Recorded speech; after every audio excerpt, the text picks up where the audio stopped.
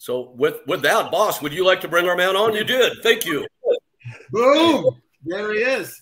Look at that room in the back. Wow. You got a lot of stuff. Nice. How you guys doing, Ken? Man. Good, man. Good. Thanks for having me. Yeah. Oh, dude, very excited. I was just going to tell him. I said the first time when I met Ken was in the dressing room because we were fighting in September 21st, 1993, and he had to fight the main event, but he was more excited about this cage fighting with no rules they were going to do. He was telling me about. He says they're going to lock the cage. You can do whatever you want to do, and I go, I don't know. That sounds a little scary to me. So, but he was looking forward to that. He was already looking past his fight of the night. Yeah, and Boss goes in there and wins the first tournament. First time he goes in to fight, he wins the tournament. Wasn't too afraid of it. Dink. We'll be lucky man. How you been doing? What you been doing lately? Can you bare knuckle boxing? That's the new thing now, right? Yeah, it's it's kind of, it's not really new, but I guess it's so old that it's new. Yep. I fell in love with it, back when I was fighting in the first UFC, and I got the experience what it was like to actually fight with bare knuckle and no gloves, and understanding of really the purity of striking. Like when you're doing bare knuckle, man, unless it's open hand, boss, you know this. Yep. Unless it's open hand, if you don't hit your target, you're gonna break your hand because your noggin is harder than your hand. So it really, when I saw that, I was like, man, that's how fights should be, because it forces people to be more of a pure striker rather than a brawl and just swinging punches from everywhere. I just fell in love with it and told myself way back, and if I had an opportunity to actually bring that type of fighting back to educate the world on what it is to be a true striker, I was going to do that. Wow. And actually, if you think about it, CTE-wise, for brain damage, it's more healthy than boxing with gloves is, because exactly the reason what you said, people can't go full to the head because they break their head. So they have superficial wounds, cuts that they will have, but they keep their brain intact. And that's a good thing. Yeah, yeah. How you doing there, Sugar? My man. That was awesome. Ken, since Shawn just kind of popped on without an intro, maybe Ken, you should introduce Shawn Ray for everybody. Yeah, here's sweetness right here, guys. And he was the one thing I know about him when he was posing was the way that he went through his posing. He was so smooth, and the shape, his muscles were round, man. He looked really good when he stepped on stage. Thank you, man. I came out, I was telling Bob, I came up right behind you, Ken. When that whole UFC thing was going on, I was training in 1993, 94 at Powerhouse Gym in Huntington Beach. So we're talking Tank Abbott. We're talking the beginning of Tito over at the Powerhouse Gym over in Fountain Valley. And a few other guys. What was the little guy that wound up going to jail? Remember the little Asian guy? I think he killed someone. Oh, yeah. Joe Son. Oh, Joe Son.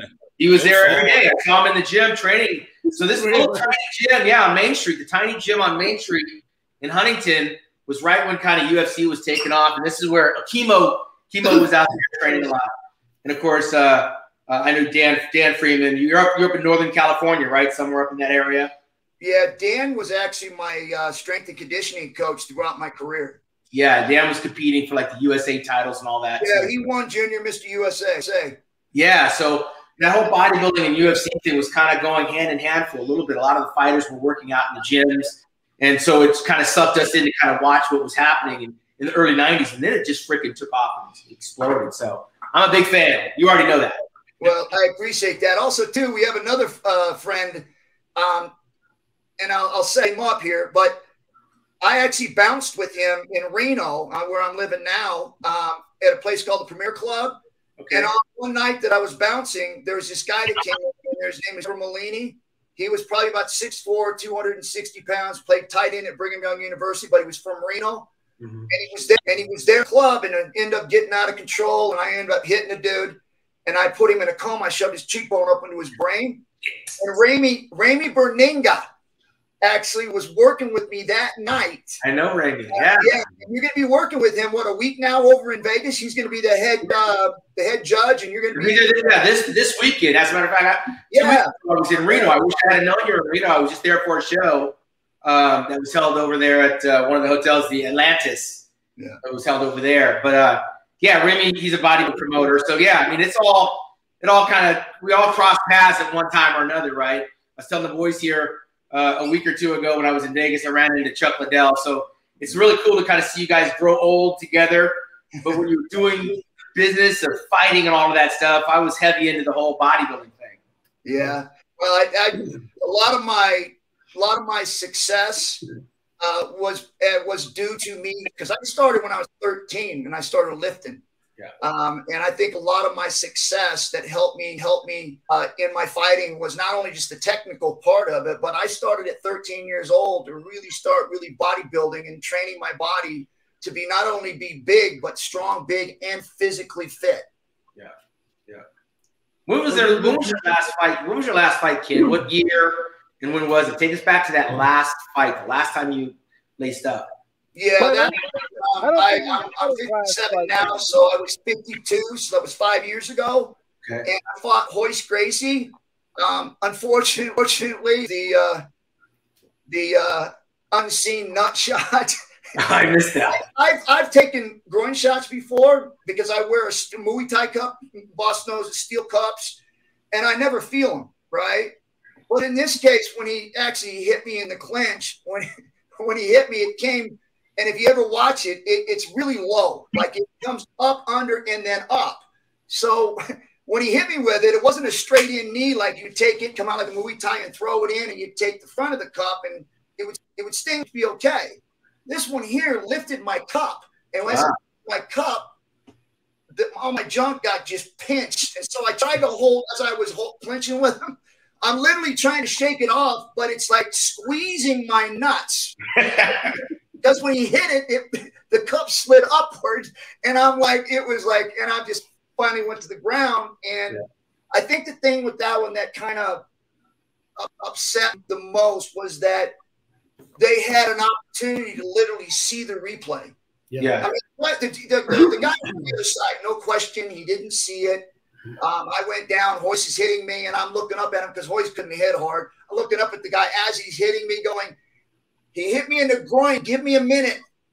And so he stops it. And I'm like, okay. The whole time I'm thinking I'm serious, thinking we're going to get a restart. They bring us to the center, grab both of our wrists, and I'm, what are they doing? And then did both of our hands, and I was like, what just happened? And then raised his hand, and I was like, what just happened? Yeah. And so I think that last fight, I have this, as you guys can tell, I have this thing that sticks in me, that's something that's never going to go away, that I never got an opportunity to truly fight the guy when everything was even. Because like in the first one, they took my shoes away. I'd never not worn shoes before, so never got a chance to practice without it. It was really hard for me to get my footing in there when I was trying to take him down. And then the next one, they put a time limit in there. I'd been training for a 3-hour fight. I was going with guys every minute, then 1 minute goes for 30 minutes, and then I would do every 10 minutes and then work for about 3 hours, just to plan to make sure that I didn't get tired, because the game plan was to wait them out, not make big movements in the guard, because nobody truly understood that guard yet, at least I didn't. So, but I knew by moving too much, I would give him more opportunities. So my game plan was just to smother him, wear him out, put my elbows on his hips, push down on his stomach, and make him move. And I felt like it was the right plan. Unfortunately, I think it was 3 days before the actual fight, they told me that they were going to put a time limit in. And, you train for that. It's hard to try to stop what you've trained to do for that time. But why was it your last fight, Ken? Why was that your last? Why didn't you come back? Listen, I think a lot of it had to do with pressure from the outside, not just the outside, but my wife. Listen, I won a lot of fights in my career. But when you lose 7 fights out of 10 fights at the end of your career, you can't make any excuses of why you should be fighting, other than my love for it. I mean, I could have kept fighting till this day And the winning and losing doesn't matter to me at this point. It's more about being able to go in and compete and test myself every day to try to be better. To me, that's what I love doing. That's what I would continue to keep doing. But unfortunately, the world won't let me do that. Yeah, we talked about that, right, Rick?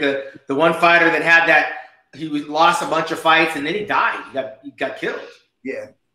Yeah, but that's to me, that's different than in my case, because when you're talking about a guy that's, 0-11 or 1-11 and fighting a guy that's or a guy that's lost, won 13 fights, lost 31 fights, and then you put a guy that's 11-0. That's a mismatch. You're going to get a guy hurt because, one, the guy's older. Two, he doesn't have a winning record.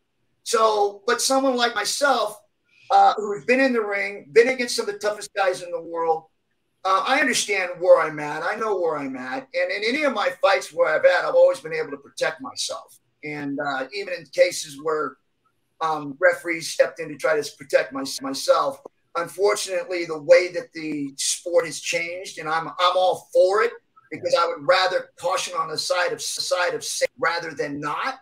So I'm not against anything that any of the referees ever did. I think it was all for my safety. So I've never complained about that. But the world is changing. Guys like Tank Abbott, Oleg Taktarov, guys that you beat up for 30 minutes and then they turn the fight around and win. You're not going to see that anymore because they're going to stop them. Yeah, that's true. Yeah. Well, Ken, what fight that you lost, that you actually got beat, how'd that affect your mental game? Because I know I've been beat at fights and it messed me up. I mean, how did you overcome that? Yeah, I haven't. I think any of the fights that I've ever had, even when I was a little bit older, I knew what I was capable of doing, but it didn't bother me because I wanted to compete. Sometimes I didn't do the best performance. That's what I don't like. I hate not being able to compete at a high level. But I always challenge and keep pushing myself. I would say the ones that bothered me the most was the ones like Royce Gracie. That's the only one out of all of my career, anybody that I've ever fought, even ones when I lost. Those are the only ones that I felt like I never really got an opportunity to really do what I knew I could have done. Only because there was always, and again, it's not Royce's fault. Royce did what he was supposed to do. He didn't cause this to happen. He was in the ring. He got the win. He did what he needed to do to win. But it was all the other stuff that surrounded outside of there that bothered me, like taking my shoes away. That wasn't Royce's choice. Royce went in and fought what he was supposed to do. They took my shoes away, said, hey, it's a weapon, but his gi's not. Nobody knew the difference back then, but we know now. And then, of course, putting the time limit in there where it was going to benefit him because, the longer that the fight goes, they think he's going to win. But they watched me. They knew I fought a 46-minute fight over in Japan. So they knew my conditioning was good. And so it wasn't even their fault. It wasn't the Gracie's fault at all. It was the actual production that had to come in and say, listen, this is pay-per-view, and we only have a certain amount of time in this block that we're going to be able to put this on, or otherwise the fight's going to shut off. So they had to put blocks in there and time frames in there in order for this to work on pay-per-view.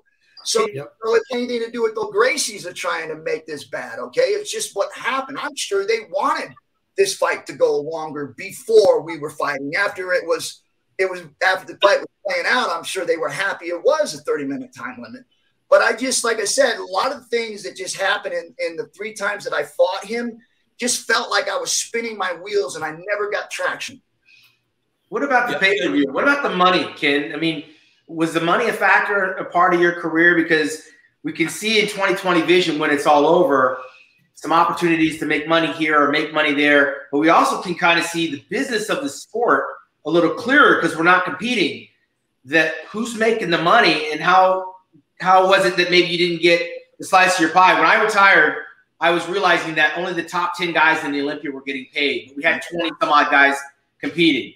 And I saw how much money was being generated, but I didn't see that it was being divvied up properly amongst the guys that were actually selling it. And I was passionate about that because I thought my name is selling these shows. I should be getting a larger piece of the pie. Unfortunately, it was at the end of my career that I recognized that. What about you? Did you ever feel shortchanged on the financial side? Well, I mean, I'm kind of go through a process here. I remember fighting and people going, especially later in my career, and then I'll get back to the beginning of it, where people, especially the media, would sit down and always ask me, so you doing this for the money? You're a little bit older now. You know, you're not as good as you used to be. So what, are you just doing it for the money? And I just kind of laughed. I was like, don't we all? I mean, like, isn't that why we're all doing it? I mean, like, it doesn't matter whether or not I'm 50 years old or 52 or 49 or 22. It has always been about the money. Yeah, you love what you're doing. You're doing this because you love it. But at the end of the day, you want to get paid. So yes, it's always been about the money. When I first started out, I didn't have an understanding of what the playing field was like, and nobody did. We didn't know what numbers were being brought in. I know in the very early stages, a lot of the money was going out on lawsuits. Every city we were going to, they were going to court because somebody would come in that wanted to get their name in there for some politician. They started fighting it, trying to shut it down because it was popular. So there was a lot of media coverage. So these politicians would start trying to get in front of the news and want to try to make it safe, even though they didn't even know what it was about. And so you started seeing a lot of that happen. And so a lot of the money was being pulled away. So everybody was kind of making what they were making, and there really wasn't a way to negotiate because you didn't know what kind of monies were coming in, but you knew they were struggling. After a while I was there, I ended up going into WWE after, being there for a while and had to make a decision because the money wasn't right. I had walked away from the bank station, went into UFC, fought there, did well there. Money was coming in pretty good. Made a good deal with them in my last year with them. They had to come to me after that, tell me that they weren't going to be able to pay me what I was supposed to be making the next year, which is what we negotiated. And I had to step away into pro wrestling. Well, I thought that was a good transition for me, even though at the time it felt like the end of the world because I didn't really, I had done pro wrestling earlier in my life, and it wasn't something that fired me up. It was fun. I enjoyed it, but it wasn't funny. And so I remember going into that going, okay, I'm going to do this for a while just to see where it goes and make some money at it. And fortunately, I got to go right to the top with WWF. And so when I went in there, like I do with everything, I want to learn everything I can, from the front office to the ring to training to what other people are doing. I try to make sure my eyes and ears are open so I pay attention on everything going around me to learn everything I can. Hey, Ken, there's something I always wanted to ask you about your time in WWF. And, I remember back in the day bringing guys like Kimo and Tito stage to meet Vince and some of the guys. And there was almost like, there was a real fan worship that time from the WWF wrestlers to the UFC stars. And, now you show up and you for sure were the guy with the biggest rep in the world at that time. What was what was it like the first day you walked backstage and you met these guys and they met you? Can you describe what that vibe was? Yeah, let me close out what I was just saying. Sure. I wanted to bring it to a point of what the pay was like to get there. But what I did was learning from what WWF was doing. I knew what the pay thing because I negotiated all my contracts. I didn't have an agent, so I was doing all this and I was negotiating for my fighters. And so I was just understanding how it all went, gates and merchandise and all these other things that went on. And then, of course, when I went into the UFC, there was pay-per-view and numbers and different things like that. So I'm trying to put all this together. And then I leave there and I go into WWF. And that was a huge learning experience for me financially. Yeah. Because what it did, it showed me what we could do with pay-per-view. Because at that time, nobody was getting points. Nobody was getting anything on the pay-per-view. It was just straight pay. So when I went back to fight with Dana, I basically deal with him because he couldn't pay me what I wanted to fight Tito. And I told him, I said, I'll bet on myself. And he kind of said, what do you mean? I said, I'll take it on the pay-per-view. And he was like, well, we're only doing like 30,000 buys. And I said, I'll do over 100,000. And he basically said, well, I'll pay you anything over 100,000 plus a guarantee. So I had my guarantee, which was decent. And then whatever was over 100,000 buys, I made some pretty good points. And so the first time that anybody had ever brought any kind of numbers into the UFC where you were working and basically betting on yourself what the pay-per-view was going to bring in. And I brought that in. And there was a lot of stuff I was able to learn throughout my career, like you said, was when it comes to the financial thing, because as you get into your career, you have to start looking at yourself like you are a product. You are a person who has to be accounted for financially. And if you get hurt, that product is no more being sold. So you have to make sure you take all these things into account, and you have to bet on yourself. And you have to take care of yourself and making sure that you have these things in place.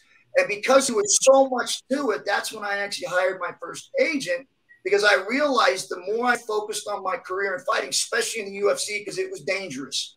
It was something that you couldn't just do halfway.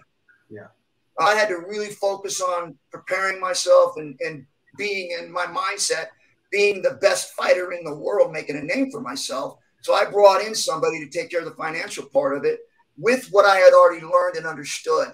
When I first, and to answer your question, when I first came into the WWF, I had actually went down to Canada first and worked with Bret Hart, and started trying to understand, even though I had done it when I was younger, this was a whole new beast and a whole different kind of machine that you were dealing with. The in there was great. And here I was coming in there, hadn't been in a wrestling ring in 5 years, 6 years. And now all of a sudden I'm going to jump into this thing. And actually it was 10 years, more like 10 years before I had jumped into a wrestling ring. And so I remember working with him, and first thing he told me was to make sure that I stopped and listened to what he was going to say, because it was going to be very important on me listening to what his words were going to be next. And what he said was, make sure that you don't be a pro wrestler. And I looked at him like, what are you talking about? And basically what he was telling me is, Vince brought you in here because you're the world's most dangerous man. You're a no-holds-barred fighter. You're an MMA fighter.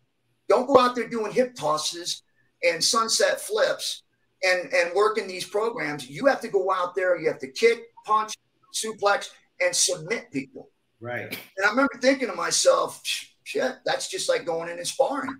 Like, I don't knock him out or hurt him. I just go in and spar with him, and I do. And so really when I went in the locker room, it was, and anybody that's done pro wrestling understands this, they don't trust you. You come from this sport, man, they're looking at you going, I don't want to wrestle this guy. Right. Not because they're afraid of you, but because it's going to be a horrible match. Like this guy's going to be stiff as a board, and the match is going to suck. And I remember having Vader my first match, and it was the best match that they could have given me, because Vader was a tough guy. And he basically told me, he said, listen, the worst thing happen here is if you throw a kick or a punch and it doesn't land. He says, make sure everything you do is snug and it lands, because people are watching you. You are the world's most dangerous man. And if it doesn't look good or it doesn't look real, they're going to boo. Yeah. So I laid him in. And that was your tagline, right? The world's most dangerous man. That's what you were called. Yes. Yeah. Yeah. You can't fake it. It had to be real. In those matches, when you had the match with Vader, is it a one-off? Like you have one match, that's it? You don't fight him again for the rest of the year or the rest of your career? Or do you guys take that on the road and continue that? Yeah, that's a great thing about working with WWF, at least back then, was that we'd fly into Dallas, and then we would do 5 shows that surrounded in the outskirts of Dallas in different cities. We'd stay in a hotel in Dallas. We'd drive 2 hours out to somebody, come back to that hotel, stay there. Next morning, get up, drive to the next state 2 hours away, then drive back to the hotel 2 or 3 hours again. And then the last night, we would do our pay-per-view show or our TV show, which whatever town was the main town. So all those matches that we did around the area, 4 or 5 of those matches around the area, we were working with the same guy that we were going to do the program with on TV or pay-per-view. Yeah, nice. That's good practice. I didn't know that. I just assumed you had to have more than just one match. It can't just be one thing. So it's well rehearsed. We were fortunate to be able to do that. That's why a lot of the pay-per-view and the matches were so good, was because we were able to really work a lot of things out when we were doing house shows. Nice. Okay. Just learn. Hey, something. Ken, would Vader and Butterbean have been the greatest tag team of all time, or what? Yeah, that would have been awesome, man. Because Vader is the same kind of mentality that Butterbean is just a tough son of a gun, man. Just bring it. And Vader was the same way, man. He loved contact. He wasn't afraid of it. In fact, if I'm not mistaken, I believe he actually had a couple fights, MMA fights. Hey, Bean, I told you I went to Switzerland over the weekend. And, of course, my clock was all off. I woke up, it was maybe 3 in the morning.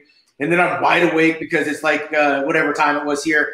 I found myself on YouTube and I wound up watching your fight with Larry Holmes.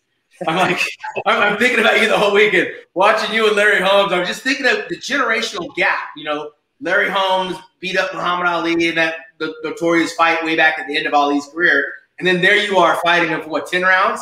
The 10 round, right? Yeah. That was kind of the generation gap between you and Larry Holmes. To see you actually fighting Larry Holmes was really weird, not to mention I'm all the way over in Switzerland watching that. It hurt me the most. You know what hurt me the most was I was a huge Mike Tyson, Evander Holyfield. I love those guys. Yeah. Then I watched Evander Holyfield get in the ring and actually fight what's his name? He fought the MMA kid. Vitor Belfort. Vitor, yeah. My heart, man. I was so broken. I was happy for Vitor, but I just like it hurt me to see this great icon fall to the canvas. Evander was the Holyfield against Larry Holmes. Oh, I mean, you know, when Evander got beat up by Victor, it looked like Larry Holmes beating up Muhammad Ali. I mean, your heart's, you know. Yeah. You got to know what you're watching. Yeah. Did you ever get any street fights, Ken, after you were done fighting, your career's over? Did you ever get any street fights?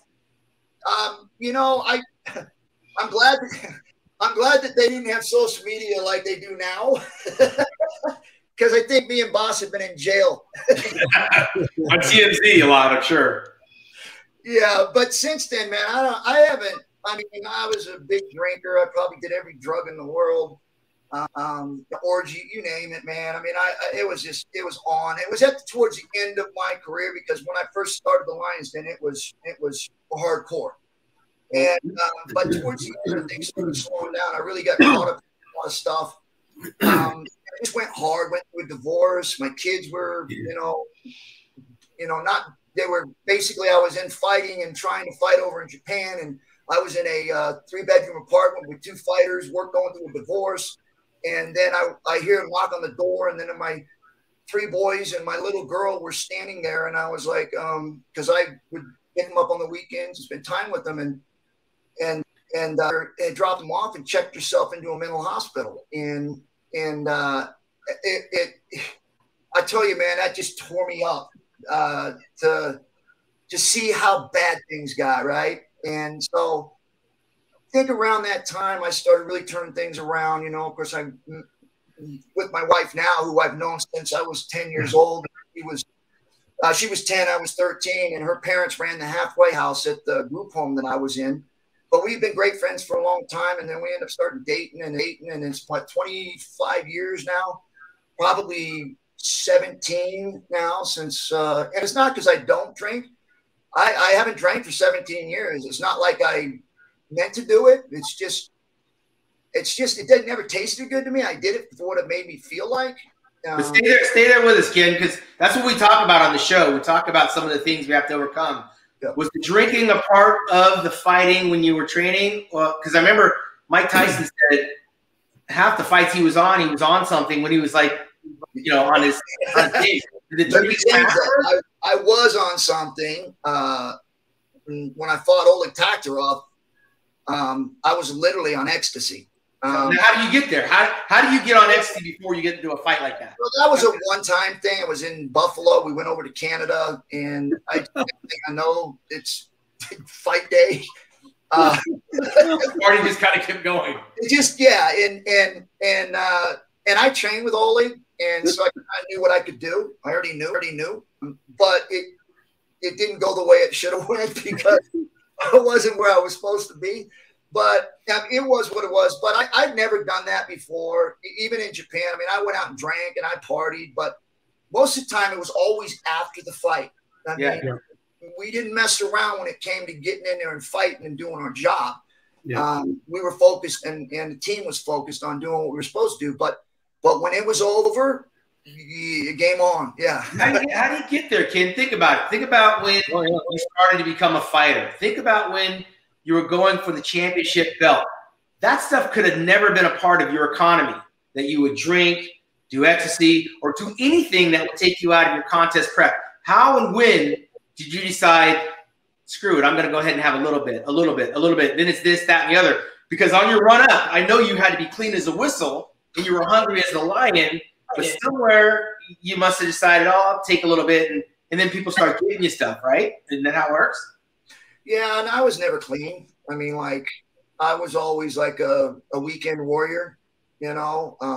But when it came to training, I was always the first one there, the last one. I would train harder than anybody. I worked my ass off, but I would go out and play. But when I played, usually back in them days, it was usually drinking, and that was it. It wasn't until probably later in the career where I started getting more heavy into the other stuff, and it was because my skills were diminishing. And it was just a way for me to cover it up and not look at myself in the mirror and face the fact that I'm not great. You know, especially with the mentality that I had, I always competed whether I was walking on the street. And if I knew I was fighting somebody, I would try to break them before I got in the ring. And it didn't matter whether it was breaking them or not. And a lot of them say, you can stare me on the lawn. You ain't me afraid. I'm not going to be going. But it had nothing to do with them. It had to do more with me, preparing myself. Because the more I stare at them, and the more I look at them, the more I build myself up to be angry, I would fight better. And I hear this all the time when someone says, oh, just get him mad, man. He'll go crazy and he'll mess up. That's not what you wanted to do with me. Yes, later in my career, because I didn't have the skills I had. But that's how I went into every single fight. Was I would stare at somebody, I would get under their skin, and I would build up this anger and this frustration, so that I would go in there and there would be nothing, because my cardio was good. It was really, I was strong, and my skill sets were good. I had to work on my striking, but I was working it, right, trying to get better at that. That's why I brought in Maury Smith. But I wanted to be mad. I wanted to not like you, and so I felt like that was my best weapon. Other than physical training and preparation, but just before the fight, I had to be able to put myself in a mood where I didn't like it. Yeah. Hey, Ken, I remember spending a little bit of time with you back in the day, and in line with what you're talking about now. Like, I remember, you probably remember Tom Howard. Tom and I were exchanging stories about you yesterday, and Tom sends his best to you, by the way, because he knew you were going to be on tonight. I remember we were kind of all out a few times, and you seemed like you were in a pretty dark place in those days. And I've always looked at you as a guy who's lived life on both extreme edges, like the toughest of the tough, and then the most successful, and then back to the other side and back again. And what's interesting to me today, and the last couple of years we've been in touch a little bit, is I've seen this guy who's now in his 50s, who visually is in the best shape I've ever seen you in, who seems like he's come fully out the other side and is just like happy now. I wouldn't say the edge is gone. I mean, you'll probably always have somewhat of an edge, which is a good thing. But do you look back on that now and go, I was in a rough place? And how would you compare the you of now to the you of 10 years ago? And how'd you get from there to here? Yeah, I think the mistake a lot of people make is looking backwards and trying to figure out why things happen the way they happen, because we can't change that. Like, I mean, that's just stuff that has happened. What we can do, though, is look back and look at the things that helped us get past where we were at, like the rough times that you go through, and the discipline that helped you get back to where you are now. I think the education, the learning, and the steps that you had gone through is valuable because you pass it on to other people. Being able to help other people not make those same mistakes. Mm-hmm. Because let's face it, man, when you have these young kids growing up in the world today, the way they're growing up with so much focus on them, some of the things that we have gone through and that we've learned along the way would go a long way to keep them out of trouble. Mm-hmm. Even though there's a focus on the social media and stuff like that, man, there's just so many things that we can teach these guys. And that's one of the things I do. I do testimonies. I travel around and tell my story. And I also do motivational speaking.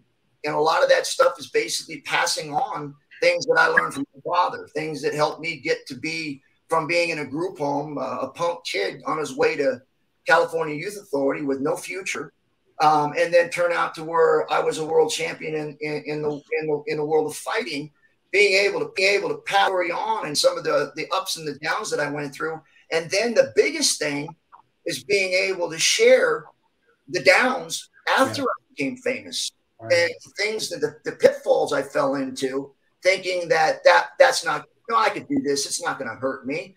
And next thing you know, 4 days later, you're laid up in a crack house and on the couch with 3 girls laying around you. And, your kids are calling saying, where's dad? All these things that people just think can't affect them.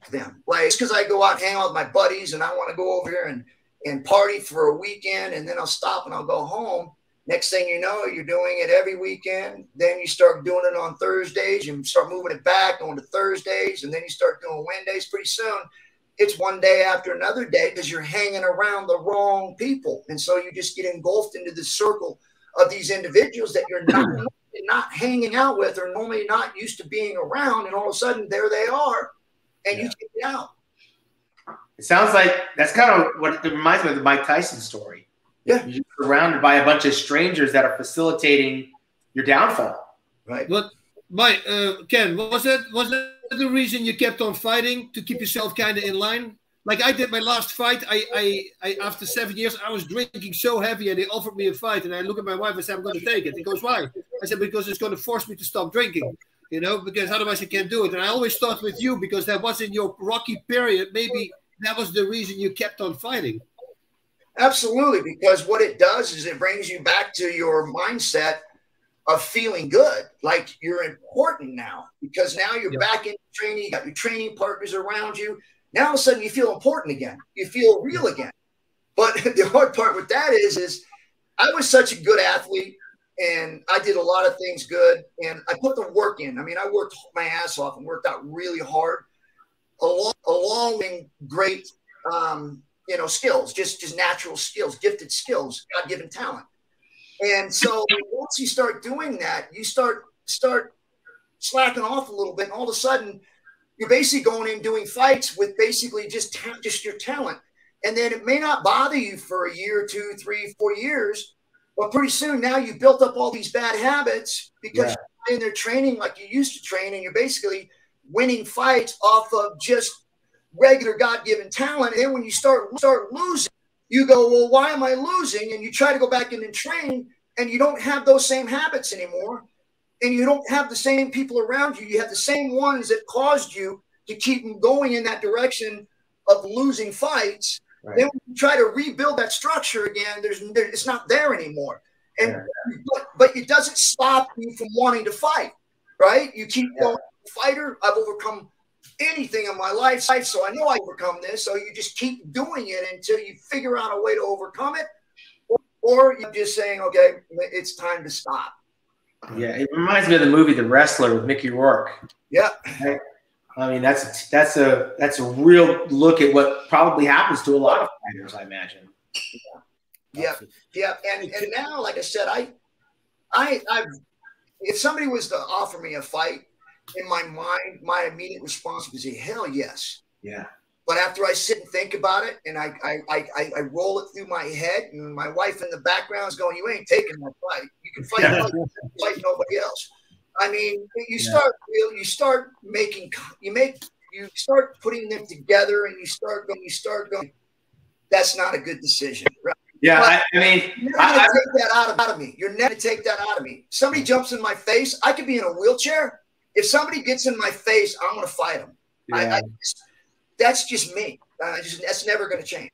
I'm fortunate to not ever be a fighter like you guys, but people are always trying to tempt me to get back to where I once was physically. But I know the process along the way of trying to get back to where I once was. I would injure myself. I would hurt something would tear, something would pop, because I would get into that mindset, and I realized that I'm actually in my 50s, right? as a fighter, I imagine you probably always feel like you're still the baddest man on the planet, but you're just going to move a little bit slower. You're not going to be able to. After the first day of training, you tell yourself, and you start going, "Why did I do this?" Yes, everybody, you start a minute goes, and everybody's whipping your ass, and you're going, "This ain't fun." The guys, Shawn and Ken, so much more mature to be able to have that view on things now. Ken, we're getting a ton of comments on what we were talking about a couple of moments ago, like you out doing motivational speaking and testifying. And when you do that, obviously you have an hour, 2 hours, whatever period of time you have. There's a lot of people that what you're saying is really resonating with them. So a lot of our people making comments, they seem to be facing a lot of the same challenges that you faced. And what can you say to somebody? This is putting you on the spot, so I apologize. But what can you say to somebody like on a podcast when there's a couple minutes left? What can they do to turn their challenges around? They don't have the gifts and the fame that you and Bean and Shawn and Bas have. You know, they're like myself, an average person facing tough times. What can they do to start turning stuff around?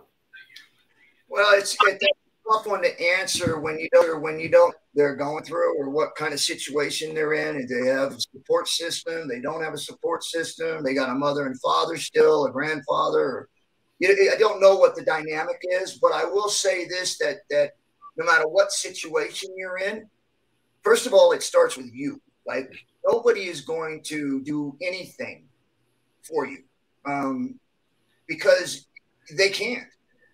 I remember being in the hospital after I broke my neck my senior year. I had scholarship. I was in a group home. I was on my way to California Youth Authority.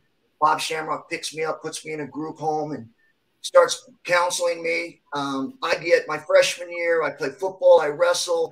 My senior year, I'm undefeated in wrestling. I'm on my way to state.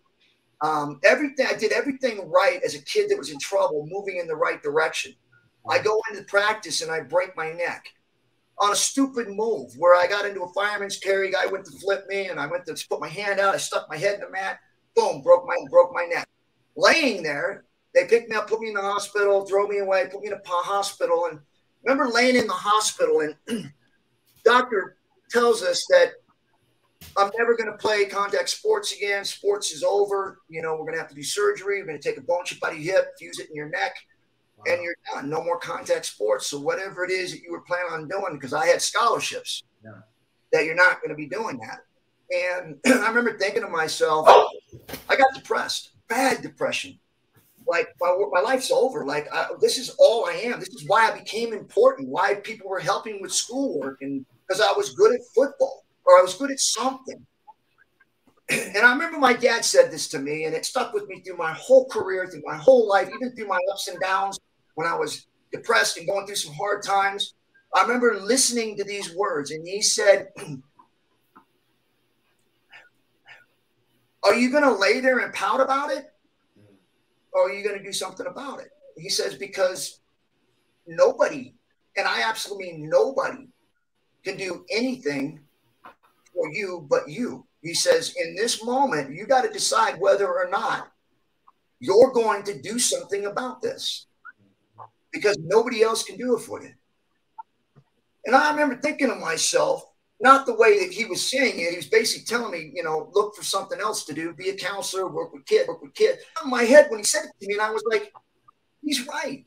Like, this doctor doesn't know me. He has absolutely no idea who I am. He doesn't know what I'm willing to do to get to where it is I want to go. Like, this guy's telling me I can't do this anymore. Like, he can't tell me that. And I remember I took that to heart, got out of the hospital, started training. 2.5 years later, after I broke my neck and had a fusion, not like somebody who fractures their neck and goes on and does something big, and then they find out and tell everybody that they got a broken neck. I have pictures where I had a halo on. I had bolts in my head, a chest plate on. I broke my neck where they had to take bone chip out of my hip, cut my neck open, and fuse that bone in my neck so it wouldn't fall off, like be paralyzed. Yeah. So I was doing that all the way through my career. I stuck with me because I felt like if anybody ever has the opportunity to change their lives, And it doesn't matter what you go through. You are the only one that is going to do that. You have to put the work in. Yeah, people can lead you, produce you, give you opportunities, but you got to do the work. Amen. Yeah, reminds me of 10 Jams that broke his neck and come back. You two are. I thought they broke the mold with Vinny, but I mean, you two are made from the same mold for sure. Yeah, I mean, being a wrestler like Ken was, it's got to be even. I mean, every time you go in there, that neck is involved in it, the way that Vinny's was as a boxer, right? I mean, yeah, it's funny too, because when you're actually in the moment, and all of us know this as athletes, when you're in the moment, none of that stuff enters your mind. Like, you don't even think about it. Like, you got a goal or something that you got to get done, and you're so focused on getting it done that none of that stuff ever enters into your mind until afterwards. Yeah, that's what makes you great, man. That's incredible. It's a huge story. Freaking awesome. You got any injuries now, Ken? I mean, you look like you're ready for a bodybuilding show. Yeah, you're freaking giant. Yeah, just, I've always enjoyed bodybuilding. That's one of my first loves. I did a few shows, actually. Won one show. And so I've always been in love with it. And even as today, like we talked about with motivation, the last thing I want is be in a wheelchair. Yeah. Being something happens to you and it just like it sucks, man. And I felt like if I was going to put myself in a position to be able to be healthy when I'm 80 years old, then with a broken neck twice, I broke it twice. And then being able to have a metal ball in my shoulder, a knee replacement, broke my lower back where I got metal in 1 through 3 in my lower brackets in my lower back. I felt like fitness was a big part of me being able to enjoy life after fighting. And so I made a commitment to myself that I was going to make sure that I stayed fit, in good shape, as long as I can possibly do it. And it'll be a time where I'll get to a point to where, I'll be 70 or 80 years old and I just won't be able to do it. That's not that old. That's around the corner, man. That's not that old. Right? 80 years. 70, 80. Look at his numbers. 80, 80, 85. That's old. 70's not that old. Yes. I'll do it. We were talking about those injuries, and we talked earlier on some other shows. With those injuries, did you dabble in those painkillers that people get hooked on, like cottons and the morphine or what? Was that part of your routine? Oh, yeah. I think every fighter, once they experience it, it's hard to stop. Yeah. It's a lie because I don't know if you guys ever watched the movie Dope Stick.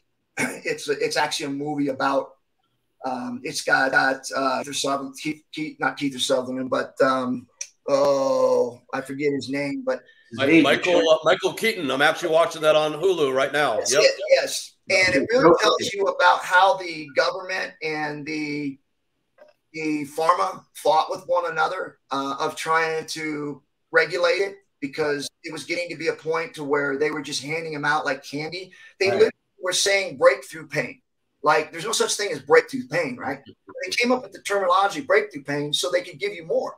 And they say if you're feeling pain, it just means you need to up the dose. So they went from 10 milligrams to 20 milligrams to 80 milligrams to 160 milligrams. That's logical, right? Wow. You're paying for it and you're hooked. Yeah, and it's because when I started taking it, I actually got it from my wife because she had back pain, she had back surgery, and so she was taking, I'm not sure what it was, but she had probably the prescribed dose, right? Just say when I took it, I felt like another person. I'd go to the gym and I was training. I was like, wow. So the next thing I was popping these things probably when I was 46. And I started popping these things. And before I knew it, I remember driving down the freeway because I had this event I was going through. And I was driving there from Reno to Sacramento. And I remember driving through there. And all of a sudden, my body just started sweating. And I started shaking. And I'm like, what's happening? I mean, I didn't know. And I remember calling my wife. And I said, honey, I think I'm sick, man. Something's wrong with me. And she's like, what's happening? And I told her, you're going through withdrawals. I was like, what? She goes, you're going through withdrawals. And I'm like, what do you mean withdrawals? I'm not taking anything. And it was literally because I took it for almost 6 months, right, to go work out. And then all of a sudden I just stopped. I felt like, okay, I feel good now. I'm going to stop. Had no idea what the side effects were. Right. And all of a sudden I'm driving down and this hit me.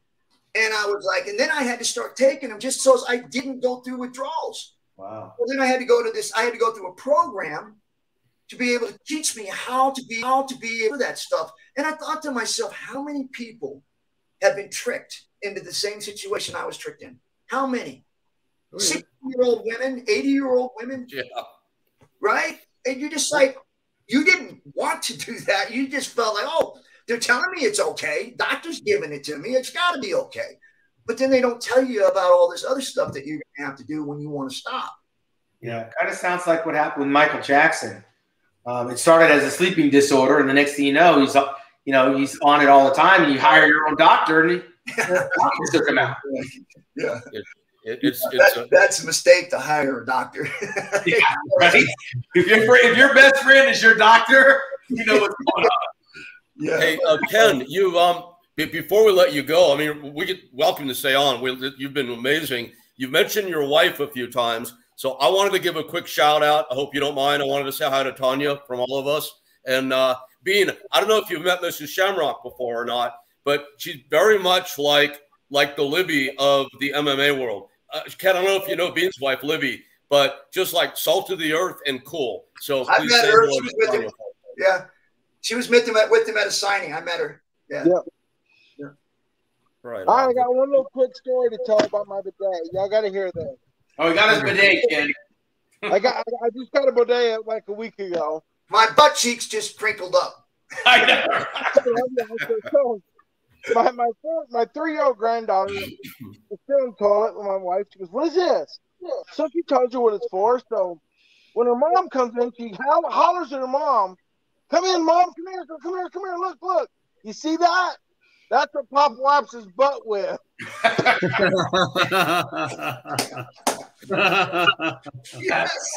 Yes.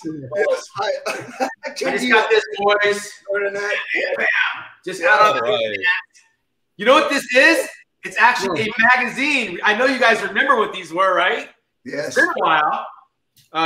They've gone the way of the 8-track, but I managed to squeeze myself into the magazine one more time. So there it is. Man. Nice.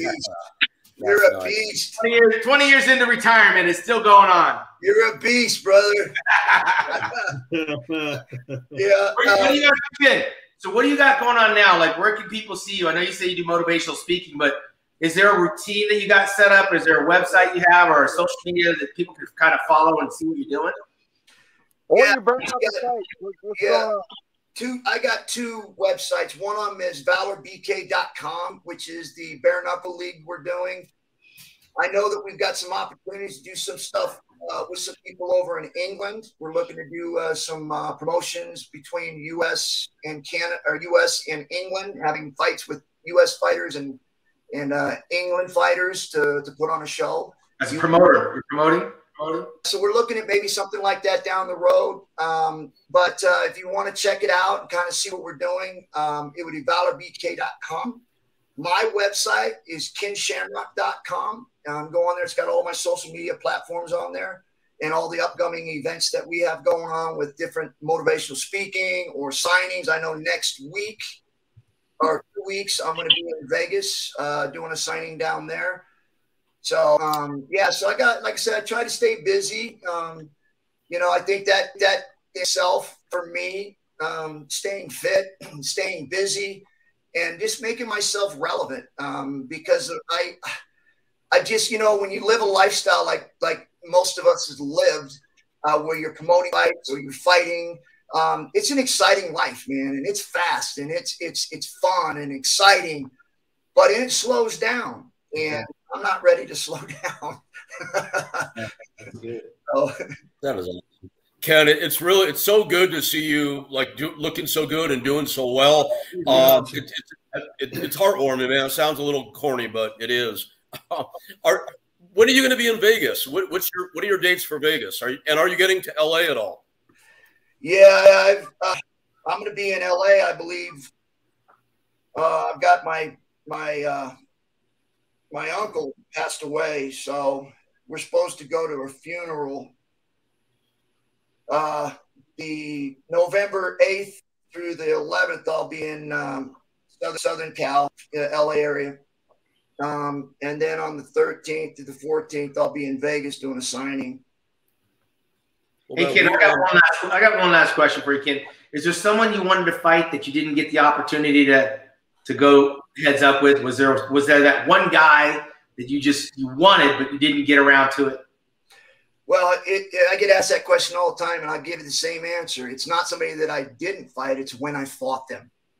And it would be Tito Ortiz. I felt like I fought him when I was 46, I believe, something like that. And I respect the guy. He's a great fighter. I just wished it's that thing you have in your mind. You just, man, I wished I would have been able to fight him when I was younger, because I believe we would have put on a hell of a fight. We'd have tore the house down. I think that would have been just a great fight because of the way he fought, the way I fought. I thought we would have just put a hell of a fight on. So that fight happened too late for you. You wanted it earlier. That would have made Tito younger. I mean, just being around the same age, prime, being able to fight one another with the same skill sets, not one being more than the other. Oh yeah, right. And be able to just, because like, God, and Boss knows this very well. If I had just had more experience, if I had just had a little more time, and it's just something that you just wish. You're happy for them, right? I mean, you're happy for them, and I respect Tito, and I like him, and I'm happy for him. But in your heart, you just go, man, I would have given him a better fight. Yeah. Yeah. Okay. Fair enough. It's been amazing having you on today, Ken. Thank you so much for taking your time. And Boss, do you want to you want to do the outro for our good friend Ken? Well, the good friend Ken, he put my career in a rocket move upwards, because he made me lose. I lost twice to him. And the last time I lost to him, I got really fed up with myself, and I told myself, okay, I'm going to have to learn this game.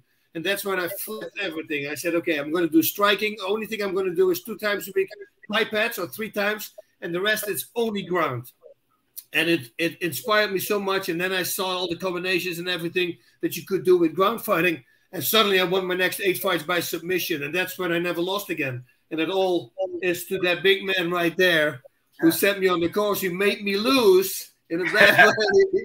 Wait, Boss, where were those two fights held? They were in different venues. And how far apart were they? They were not that far apart. I think a year and a half or something, right? Apart, I think. Not that crazy. We fought about almost 4 months from each fight. But where were they? Where were they at? Where were they held? Japan. Both of them. Japan. Yeah, they were both in Japan. Yeah. So that was not UFC fighting, though, right? That wasn't UFC. No. What was it? No. That was Pancras, where we actually started at. That was Boss came in the very first Pancras event. I was the main event of the very first Pancras event. Boss, when he fought, who was it you fought your first fight? Yeah, Aji. Great kid. And Boss, I mean, everybody, after that, Boss was a superstar. I mean, when he hit this kid, man, he shoved his face up into his brain. I mean, it was brutal. and nobody knew it, because it was the very first time that anybody ever actually saw a pro wrestling match that was real. That's basically what this was. They were selling hybrid pro wrestling, and they said, now it's going to be real. And so when Boss came in and hit him with that open hand strike, man, it was everybody. And that point on, he put everybody on notice. So that fighting is not UFC fighting. No, but it was real. It was real. Yeah, and a lot of guys from that organization, because it had certain rules that made it more interesting. I truly believe they should bring it back, actually. But what happened is that, I think we had from Pancras, maybe 6 or 7 UFC champions came from there. Yes. And it was a small organization. So these guys were fighting. We fought the first year. I fought 9 fights, and the second year 8 fights. I mean, we were fighting almost every month. So we just kept on fighting. If we're not injured, might as well compete, So we learned a lot in a short amount of time. Yeah, I fought 3 times in 1 month. Were you there, Ken, when those fights they had no time limits? When you started? Were you part of that? 30 minutes. Yep. I fought 46 minutes in Japan and then 36 minutes in the UFC. Holy shit. Yeah. And in Japan, when we arrived there, that's when I found out there was only one round. And I was very happy to hear one round, but then they told me it was 30 minutes. Yeah, right. Good time. Yeah, that was a shocker. Hey, Ken, do you keep in touch with any of the guys? I know you're in Reno and you have these autograph sessions, but are there any of the guys that you keep in touch with? Like, as a bodybuilder, I'm still traveling around. I run into guys, and that's when we can maybe catch a bite to eat or have some conversation. But is there any main guys that you kind of have stayed close to throughout the industry? You know, it's weird because I don't know if it's me or it's got to be me. But it seems like I get so caught up into what I'm doing. Like, I went to pro wrestling and I focused on that, and I don't do a whole lot of other stuff outside of what I'm doing at the moment. I mean, my family, or, you know, I'm doing what I'm doing for my career. I see people when I travel. Like, I just saw Trey and those guys up there about 3 months ago when I was going through Dallas. I see a bunch of people when I'm traveling and going other places. But it's not like I pick up the phone and call and talk to people. And I think in some cases I might hurt people's feelings. It's not on purpose. I don't know. I hate phones, and I'm not a talker when it comes to like dialing and talking to people. I'm just not one of those people. And I think that maybe sometimes I think people who I was close to for a while when I was going through all that training might have taken offense to it because I don't contact them or call them, or they may call me and I miss their call. Though, like I said, it's not like I do it on purpose. I don't know, man. I'm my best wife. The person I go out with is my wife. People I hang out with and I go and do things with are my kid, my wife, my family, my father-in-law, mother-in-law, my mom in Modesto. When I travel, when I do something, it's usually in that form. And prior to that, I was out with the boys and I was out doing other things. But my life I focused on changing my life to where I'm focused on my kids, because I missed a lot of that, you know, being a fighter and traveling a lot, and spending time with my wife and my family. Oh, that's when I get a free time. That's what I do. What about acting? No acting? I know Bas did a little bit of acting. Hollywood hasn't called you? Can't stand it. No. Can't stand it. It's much sitting around. Like, we'll sit and shoot this thing like 100 different ways. It's like, dude, we always twice. Well, we got to get his face. We got to get your reaction. Right. We set the lights. And I was like, okay, I'm done. Not for everybody. It's a lot.